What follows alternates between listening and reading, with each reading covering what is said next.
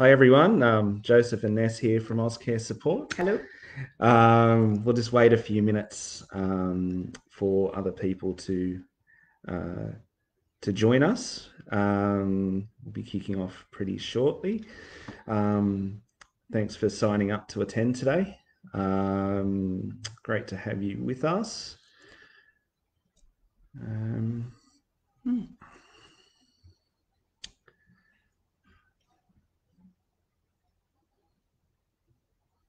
Can see some people coming on now, so we'll just give it a couple of minutes and Welcome. yeah.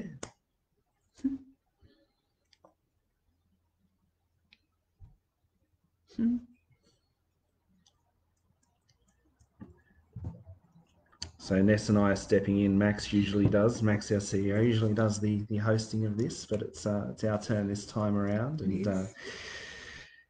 so bear with us. It's our first time doing a webinar. Hey Max, there he is. He's just put a comment in there.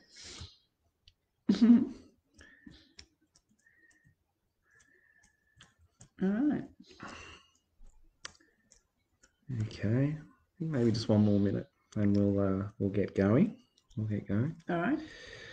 So we're broadcasting from Bomaderry today. I don't know where you are, where you're watching on from, but very nice weather down here today, Ness. Beautiful, beautiful autumn day. Yes.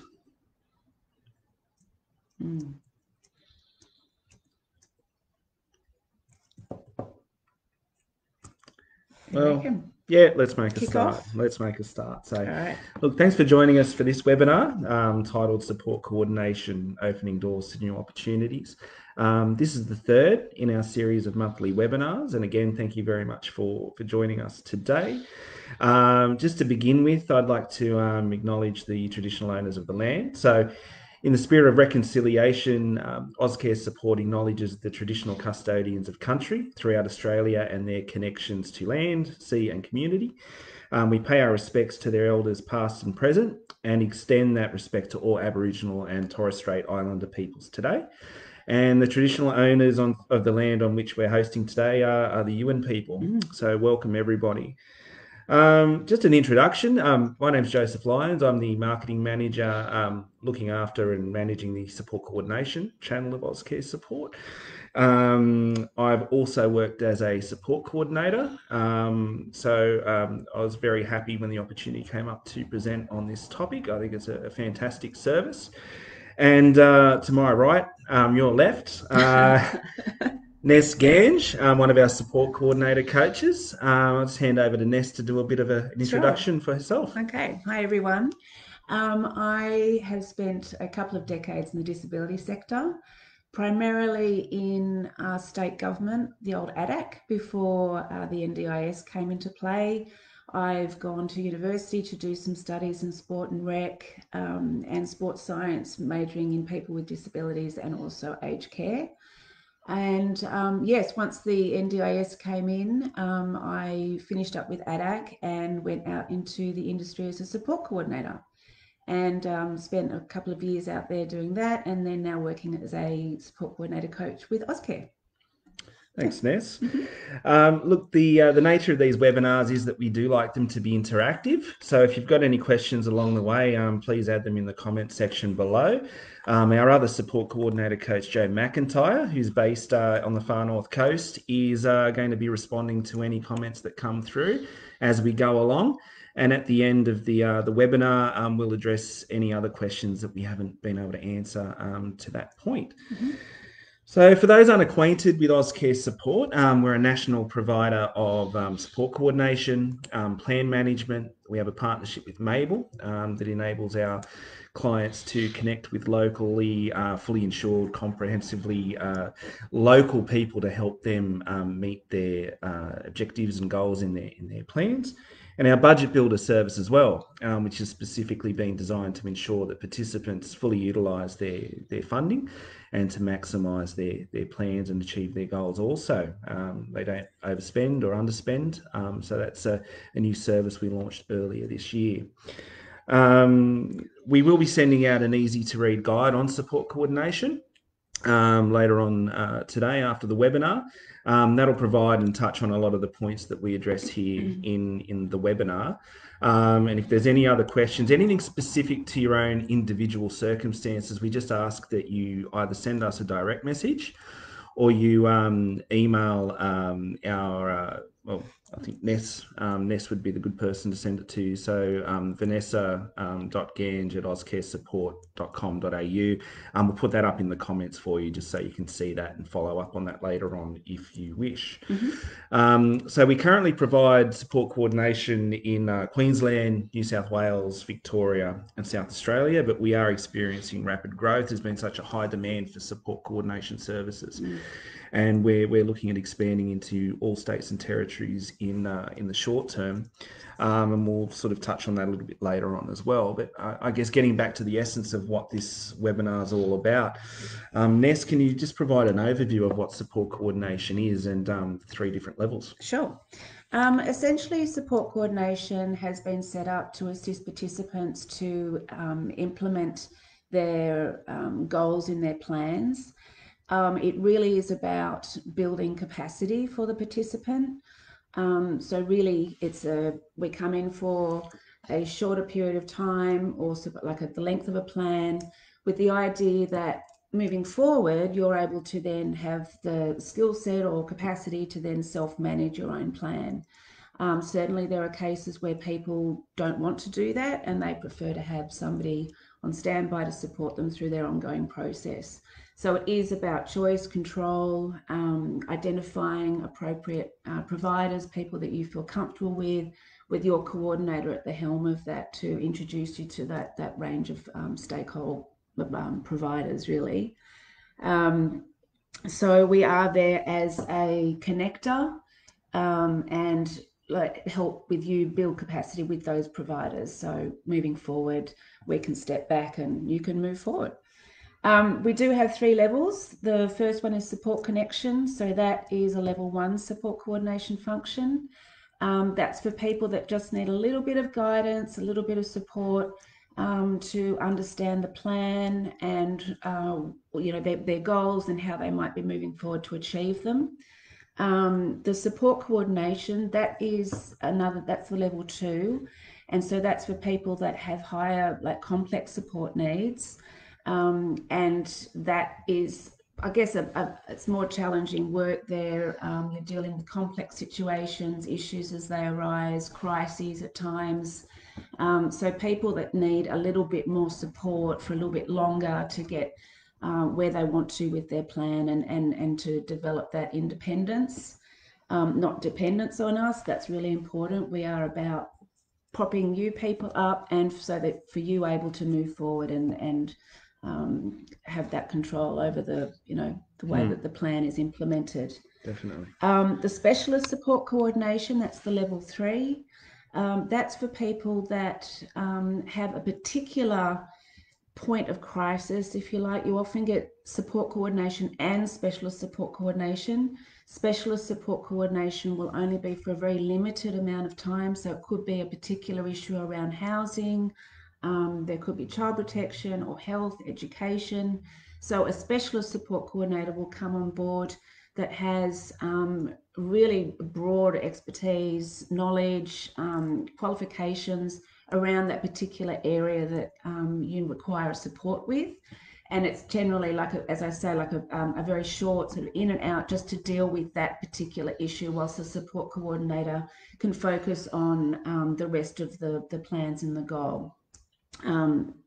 So that's, we provide predominantly level 2 and level 3, but certainly have capacity to provide the level 1 as well, which is really just as important.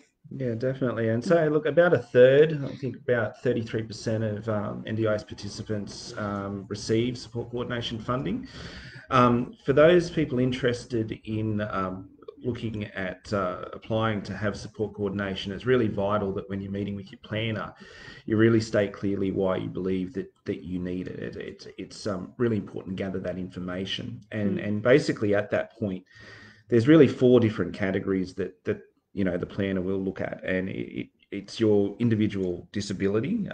So if you have difficulties with communication, or you have complex support needs, your social situation as well is very important. So if you don't have a large network of informal, formal, mainstream supports, support coordination would be very, very helpful for you in that situation. Limited experience, looking for, searching for, engaging providers, and understanding your budget as well. It's very important that you have an understanding of your budget, and support coordination is a great service that provides you with information that's vital to you receiving the services that you need within the budget that you have.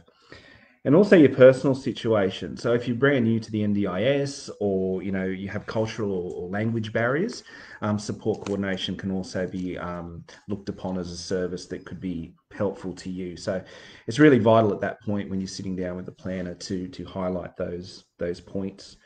I think, sorry, Joseph, I was just going to say, I think it's important too that support coordinator function also help build informal networks as well with mainstream services, that sort of thing. So, Yeah. and try and move away from specialised services where possible.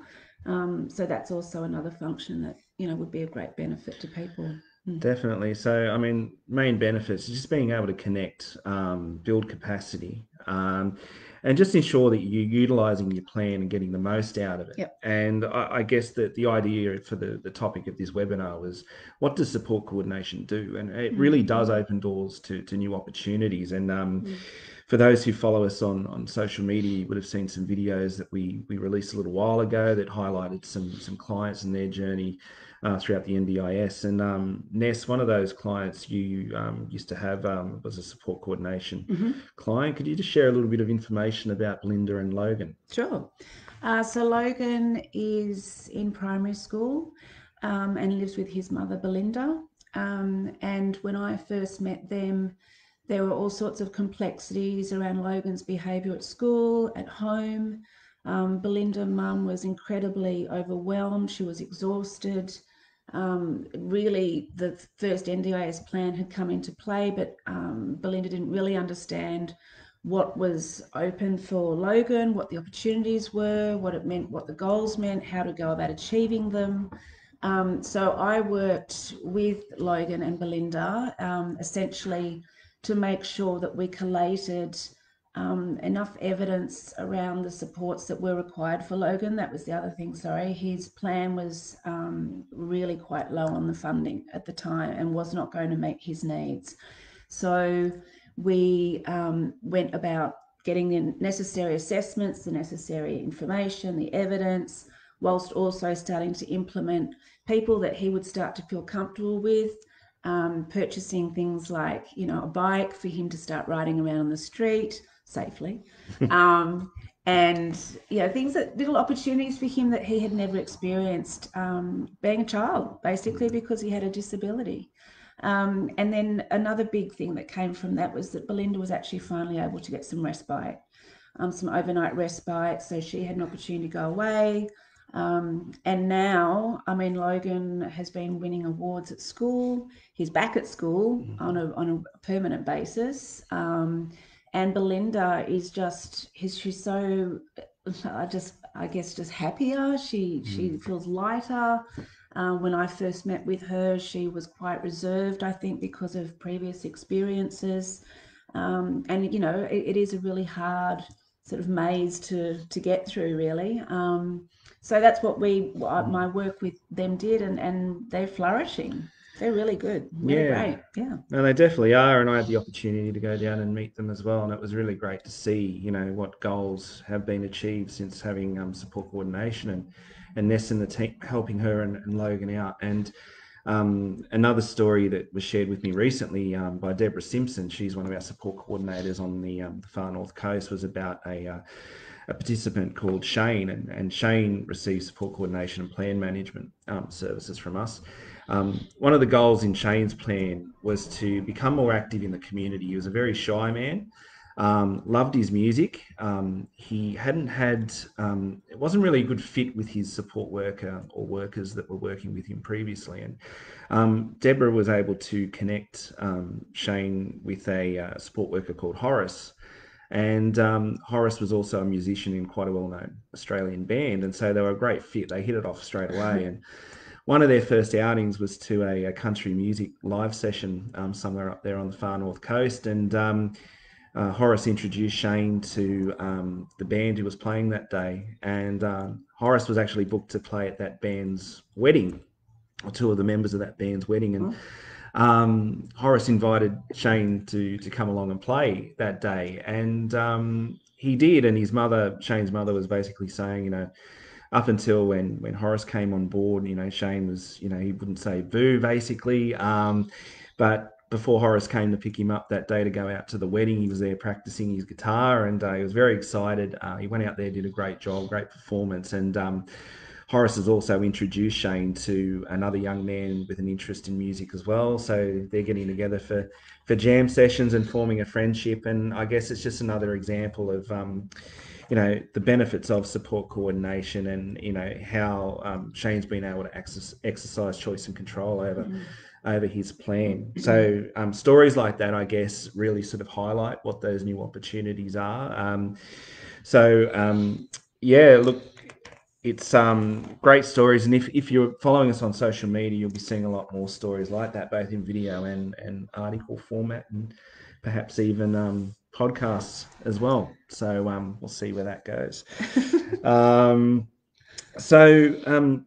guess what we're trying to get across here is there's so many benefits to support coordination. There are a lot of support coordination providers out there, but why would you choose Auscare support? What is it about Auscare support that makes us different?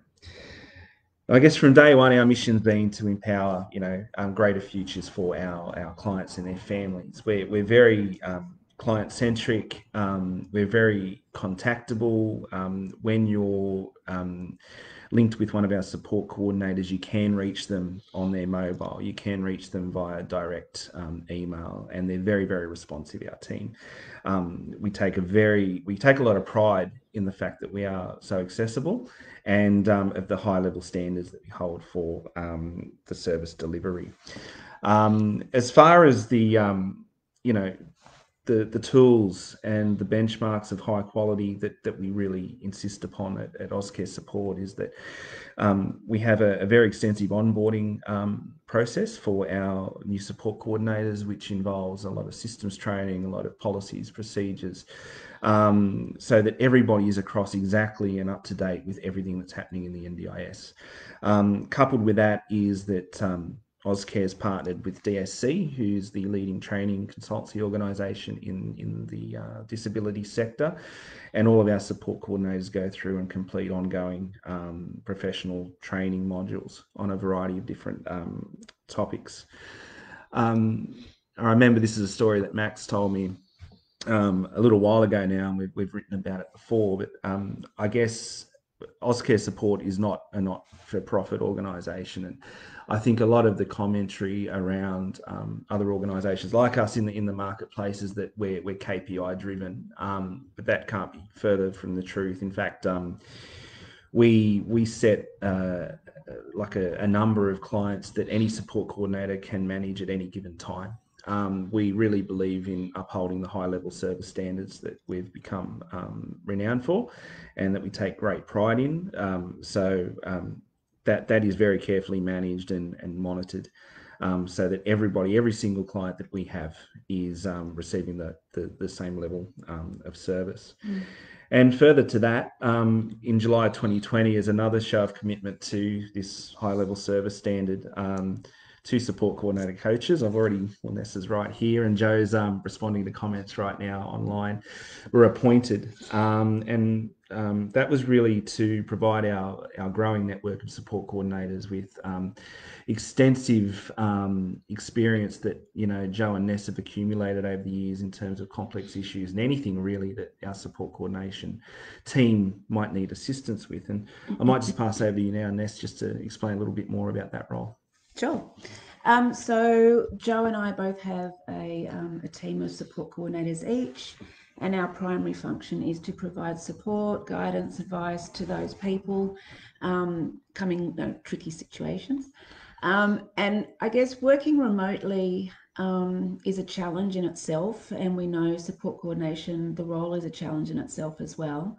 So I think what's unique to Auscare for us is that, you know, we get together on a regular basis through weekly coffee and chat. We have monthly meetings where everyone comes on board. And we really try and get people to feel like they're part of a team, really, even if you're not sitting next to somebody. Um, and you know, we've got people on the ground, locals. We don't do sort of remote support coordination.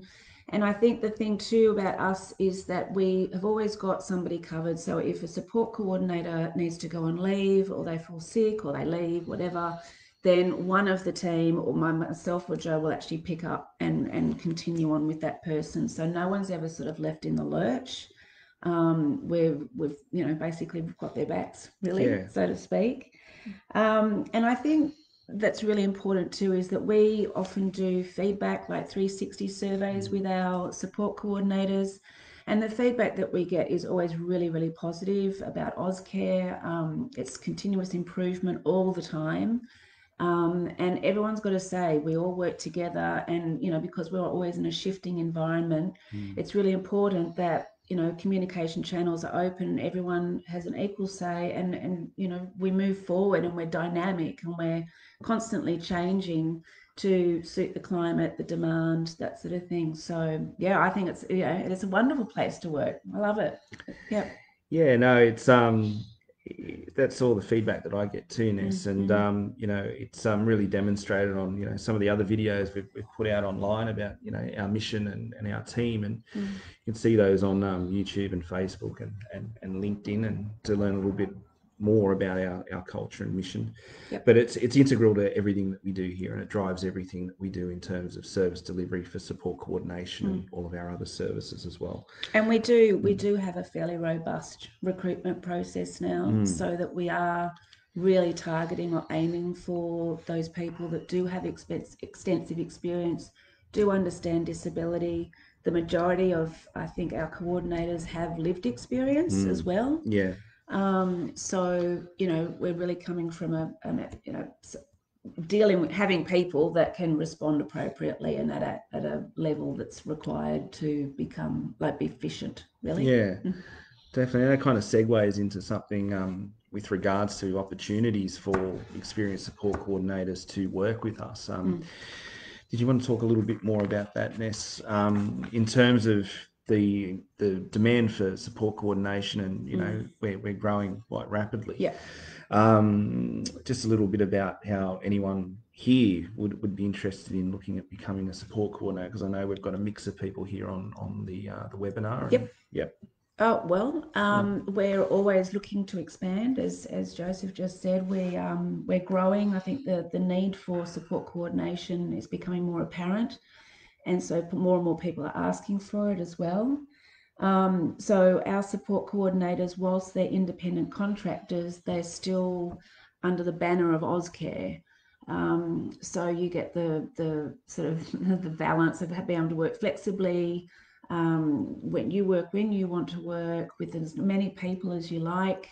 And you know, the ongoing training, as you alluded to before. And we're always, you know, looking for great, wonderful people to come and join our team. Yeah.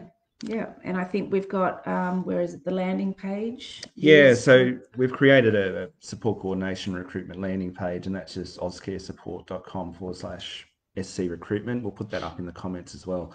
But yeah, we've got a number of areas that we're looking at. I think ACT, Blacktown, and the far north coast of New South Wales, but much broader than that as well. But if you go to the landing page and you're interested in that, then all of those details are there as well. And one of the biggest questions we get from current participants in the space is, can you change support coordinators? Are you with a support coordinator that you're not entirely happy with? And again, it's all about that choice and control. Yep. And look, it is quite an easy process. It's basically, if you're unhappy with your current provider, you can call your new support coordinator, who you want to support coordinate you. Advise them that you want to, you know, take over. And then you have that conversation. If everything is agreed to and both parties are happy, it's really just a matter of the new support coordinator, and we hope that's Auscare support, can advise the other support coordinator that the participant has decided to switch providers. And the new support coordinator will then go and advise all of your other service providers that they are now the new support coordinator. So it is relatively seamless. Yep, absolutely. Yeah. So again, it's all about choice and control. From our own experience and our team's experience, we've all personally seen the new opportunities that have been opened as a result of support coordination for a lot of clients, a lot of NDIS participants. And if you have a look at some more of the stories that sort of really give that first-hand insight, please check out our videos and stories on social media. Beautiful. So I think that's all we had to cover today. Let's just see if there's any other questions here that have come up.